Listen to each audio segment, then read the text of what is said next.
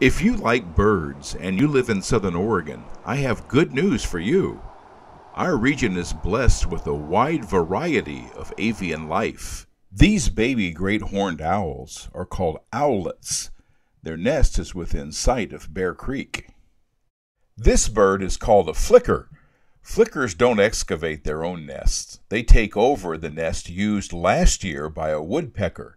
Woodpeckers don't reuse their nests, preferring to make a new one each year. This flicker's nest is in a snag. A snag is a tree that's dead but is still standing.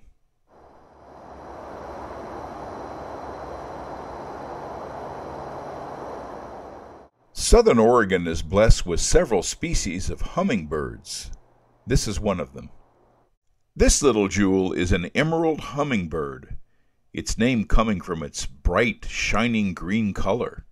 Near the Rogue River, just across from Tuvale Park, great blue herons are building their nests. These birds are usually solitary, but they gather when raising their young in an area called a rookery. You may have seen these birds before. These are mallard ducks. In this pair, the male mallard has the bright green head, while the hen is a beautiful brown color. The male duck is called a drake.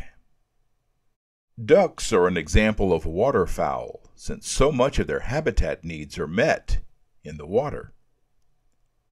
Notice how the hen keeps dipping her head in the water.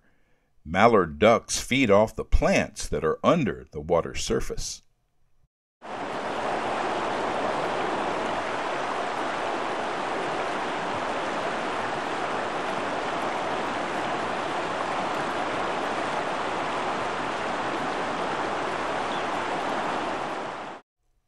Also along Bear Creek, we spot a raptor, a red-tailed hawk. From up here, it can spot prey on the ground. Red-tailed hawks have very sharp vision, which enables them to spot small prey at a distance. Now, this individual is blind in one eye, so it's missing a major adaptation of its species. It still has needle-sharp talons, though. This allows hawks to grab and kill their prey. This hawk can't live on its own with its blind eye. Its role is now education by wildlife images. Deep in the forest at dusk, this great horned owl adult was keeping its sharp eyes on us. The owl's day is just beginning, preparing for a hunt in the darkness of nighttime. This rufous-sided towhee is perched in a riparian zone along Bear Creek. The name towhee comes from the bird's call. These were once known as spotted towhees. They have a wide range in North America. They're found in woodlands, forest edges, and gardens, any place where there's low scrubby growth. This purple finch was located near a bird feeder at Coyote Trails Nature Center. A common sight in my neighborhood, this mourning dove is perched on a branch. The name comes from the melancholy sound it makes.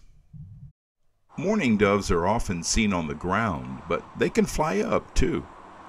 Look at all the holes in this living tree, each of them holding an acorn.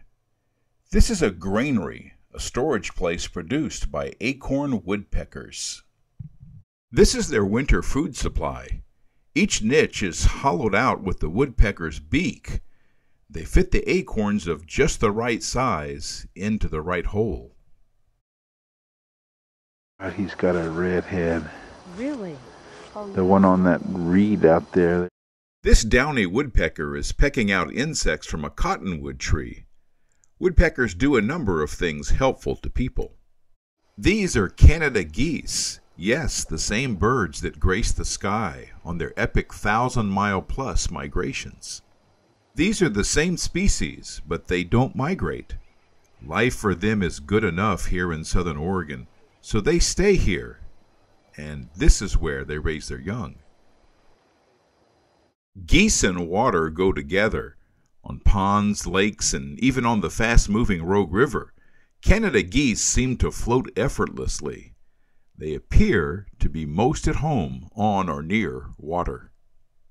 Canada geese have long necks, elevating their heads high. When a flock is feeding, some of the geese stand guard, alerting the others of approaching danger. This much smaller bird has a short beak of a seed eater.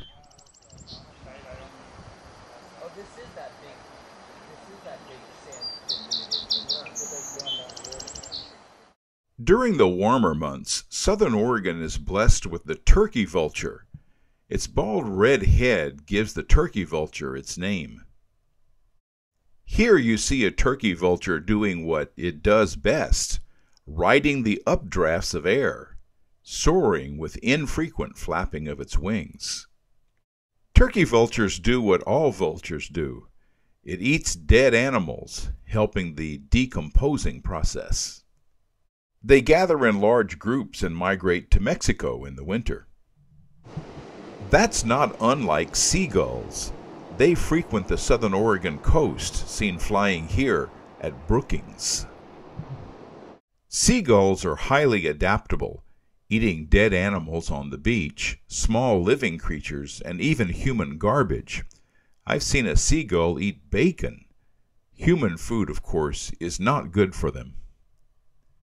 The edge of the ocean, like the Pacific Ocean on the Oregon coast, provides the ideal habitat for seagulls. They share the beach with these shorebirds. This house sparrow finds seeds even at a curb, while this young white-crowned sparrow dines on an earthworm. This field of fiddleneck weeds draws sparrows and finches, both seed eaters. The seed eater.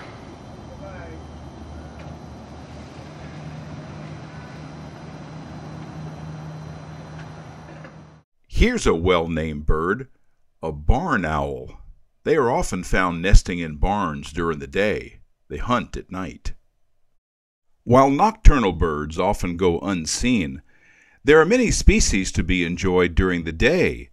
You just need to look up or look down on the water. Through a dense fog, these white pelicans were seen on Upper Klamath Lake. This was the first time I saw this type of feeding behavior. White pelicans are often seen in this area. While they don't let you get too close, they're not especially shy of people. That allowed me to get this exciting shot. Seen at the water's edge, this slate-colored junco prepares to fly off. Now this sparrow stays put, feeling safe inside the dense vegetation that grows in the riparian zone.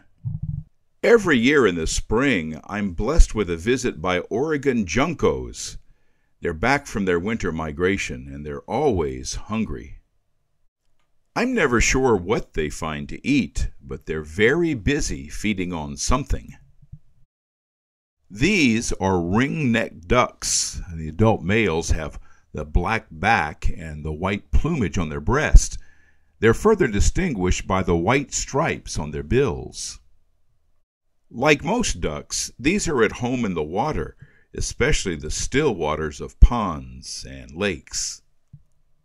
These ring-necked ducks are enjoying their float in Grants Pass, where an old industrial site was turned into a series of ponds for wildlife habitat. Volunteers developed a park around these ponds. When I first saw these ducks, I thought they were coots, but a closer look at their bills changed my mind. In the same pond, I saw this green-winged teal. You don't have to leave southern Oregon to see red-tailed hawks or any of the many birds that make their homes here. Our region hosts a great variety of avian life, some of them migratory and others living here permanently. All of them fill important roles and enrich our lives.